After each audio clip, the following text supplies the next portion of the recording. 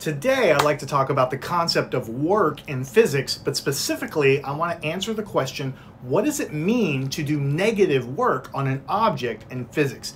We've all heard of positive work, like this train right here. The engine is doing some kind of positive work because it's applying a force to the train, moving a force through a distance. And so it's doing positive work on the train. But what would the concept of negative work mean physically?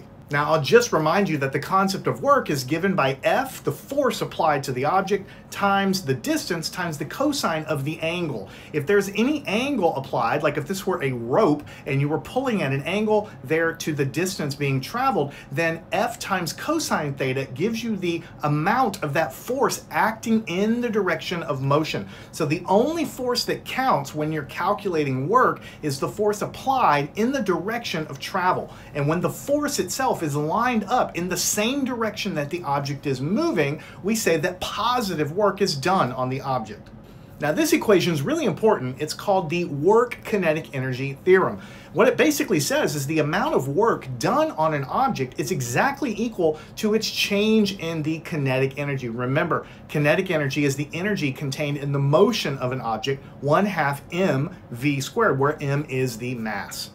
So in a nutshell, what this very important equation says is if I do positive 10 joules of work on an object, that's exactly equal to an increase in the kinetic energy of the object of 10 joules. Because if they're equal, then the signs have to be equal as well. So if I do positive 10 joules of work, I must increase the kinetic energy by the same amount of joules. Positive 10 joules here, positive 10 joules of kinetic energy going up. Now this makes sense because if I'm doing positive work on an object, I'm pushing in the direction the thing is moving, and it must be speeding up, and so its kinetic energy must be increasing.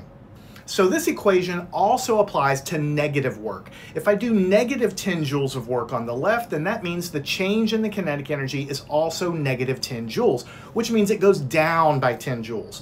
So basically, positive work means an increase in kinetic energy by the same number of joules. Negative work, whatever it means physically, just means that the kinetic energy goes down by the same number of joules. So if I'm pushing a train in the direction it's moving, then I must be applying a force in that direction and it must be speeding up, so its kinetic energy must be increasing according to that equation. But if this train is coming right at me and I'm pushing against its motion in the opposite direction, I'm trying to slow it down doing negative work.